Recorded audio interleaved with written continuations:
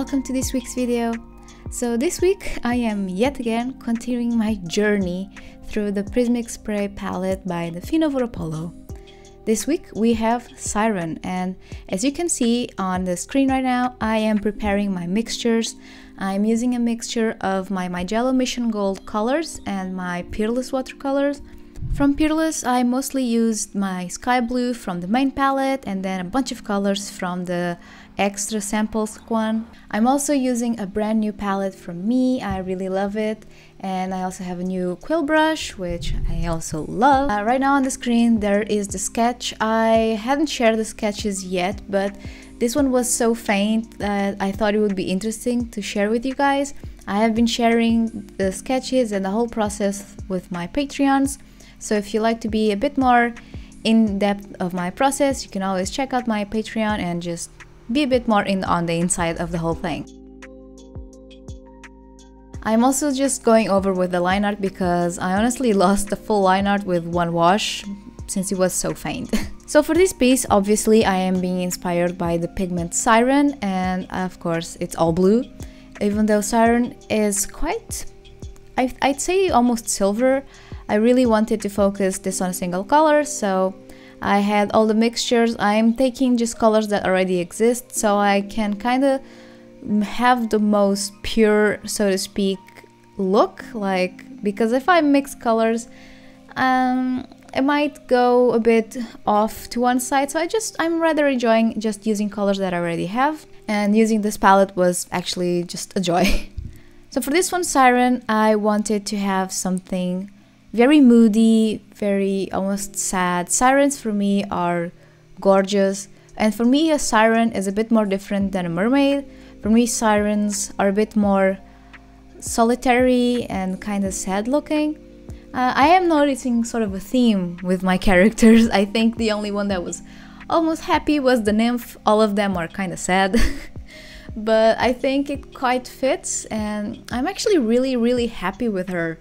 I wanted her hair to be quite light and fluffy, and I think it came out pretty cool in the end. I can't wait for you guys to see the final shots. While I was recording the final shots, Lucas was being an adorable being and just really interested in being near the piece, plus it was sunny. So if you wanna see my little kitty just being a super adorable little fluff, stick around to the end of the video and you'll be able to see her. Since these videos have been kind of the same thing, like rinse and repeat, here's the creature, here's the piece, and honestly, in terms of the execution of the piece, this one was pretty straightforward, even though I thought it looked like trash maybe until 80% of the way, but it was still very fun. So I asked around on Instagram for some questions that you guys might have, as to allow me a little bit of just any topics, and I got 4 here. One is pretty cool and pretty big, which is about anime, manga, and OTPs and art supplies. So I'm gonna leave that one for my next video, which will be the last one of this series, and possibly make a full list. I really have to think about which animes and mangas I want to talk about, so that one will be my last one for the next video, and that will be the topic as well. And I have a few here, and I decided to just talk about them just so we can have something fun. And in case you wondered any of these, it's also nice for me to talk about them. So Andy Apollis asks, do you have a day job, and if you're in school, what you're studying? I currently don't have a day job. I used to have one, but then my contract ended. So my old day job was working on a sort of a realtor thingy where I used to work with Airbnb and just decorate the houses some, and also just welcome the guests. It was a bit of a all over the place job. It was fun in a way that I talked to foreign people all the time. It was really good to practice my English, but at the same time was crazy hours, very low pay, so and they kind of expected you to be always on the clock. Like if something came up at 3 AM, you had to take care of it. Like if a guest got locked out, you had to take care of it, but this guest could be locked out maybe 3 hours away. So it was a bit of a shit show in terms of a job, but it was good for me to grow as a person. I am currently unemployed, like I mentioned, And I actually started a new course of 3 months, which is about social media, and I'm pretty excited about it. It might help me have some tools that I currently don't possess, and hopefully help me have a greater perspective of this, and just maybe hopefully be well about it. Claycat also asked me if I ever thought to get here in terms of a growth of my channel source / page, because this was on Instagram. And yes and no, because I mean, I obviously wanted to get somewhere, because I mean, I didn't start at a time, for example, if someone started YouTube 10 years ago, they wouldn't expect to grow and to be able to live from it. But I started my whole digital career at a time where I knew it was possible. So of course I wanted to get here, but it never really seemed possible.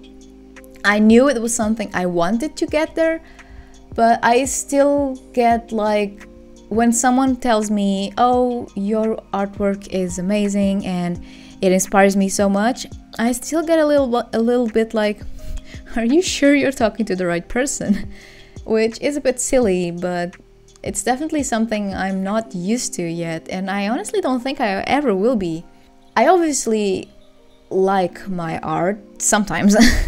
Sometimes I like my art, but most of the times I'm just doing what I kind of know, and I don't think I am that skilled in neither drawing, painting. I know I have tons of stuff to learn, so I never really expected people to be so kind to me, honestly. And even in terms of talking to people online, it took me maybe a year or so to even speak to the first person online, because I was so scared. I was kind of scared to just be a weird kid, like that. I am weird. I've always been a weird kid, but I was just scared. And I'm actually fortunate now to have lots of friends over on Instagram and YouTube, and you guys have been just so dear on the comments. I get all giddy all the time, so please comment on the videos, because it just makes me smile, and you guys have been awesome, honestly. And this whole project, I hope you guys are enjoying this whole project, because I'm really excited for this whole project to be fulfilled and finished. I'm only missing Hag, so I'm really excited. I have already the sketch. It's actually the second version of the sketch that I'm doing for the final one, because it was not quite there, and I might still do a few changes, because Hag, for some reason, I'm finding a bit difficult, because it's always coming out as a very cutesy witch, and I wanted something else, so I'm still not sure. So one of the other questions asked by my dear Alice Real is, what have you been most excited about lately? To be quite honest, it's been difficult for me to be excited about anything at all lately. One of the things for sure has been watching series and animes with my friends. I am fortunate to have a very small but very kind group of people that call my friends, and we usually watch anime on Discord together, and it's honestly pretty much one of my highlights of the week. I always have fun with them, and it's been one of the things I've been just looking forward to. Also food. Super important for me. I tried to do cinnamon rolls the other day. They look awful, but they taste nice, so food has been a very nice thing to look forward to. Other than that, I have just been trying to live a day at a time, and just try to enjoy my art as most as I can. I kind of wanted to play more games as well, but my computer is not great for gaming, even though I really want to play more games. But right now I'm just having lots of fun watching anime again, which was a time that I didn't watch a lot, and now my love for anime has come back strong. And I think it also helps that I'm watching some series with my friends, so that has been my highlight of every week, just a day where we watch a bunch of series and we have lots of fun, we laugh, and it's just a very silly grand old time. So this is the very fun part of sparkles, and like I mentioned, this blue is kind of a shimmery silver, so the mica glitter here is silver, but it has a small undertone of blue, and I think it contrasts very well with this.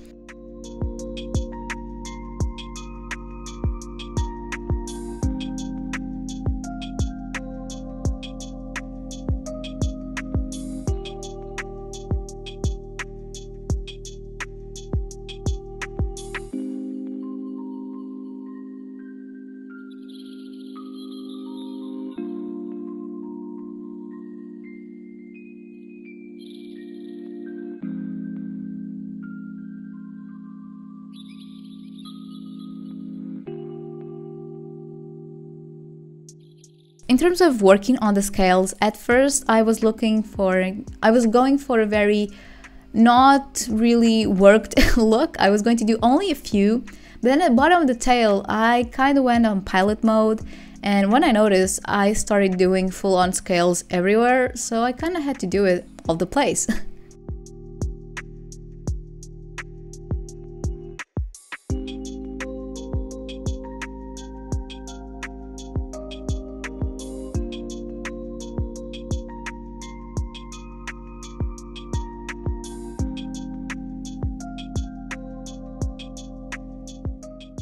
So this video is pretty much almost at the end.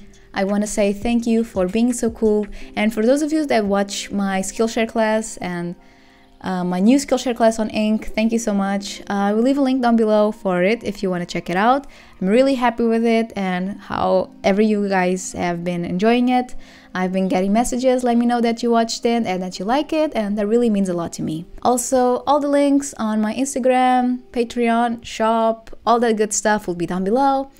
And here is my beautiful kitty Lucas, just being super dark, and she just wanted sun, and it didn't matter if she was stepping on my illustration. But cats, I mean, right? She's very cute and she's very well behaved. This is the most she misbehaves, and this is just adorable. So thank you again for watching and for being here. Please don't forget to subscribe. We're almost at 1,500.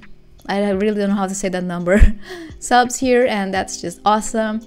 Leave a like, subscribe, leave a comment, let me know how you are feeling about this project so far. And thanks for being here again, and I'll see you in my next video. Bye!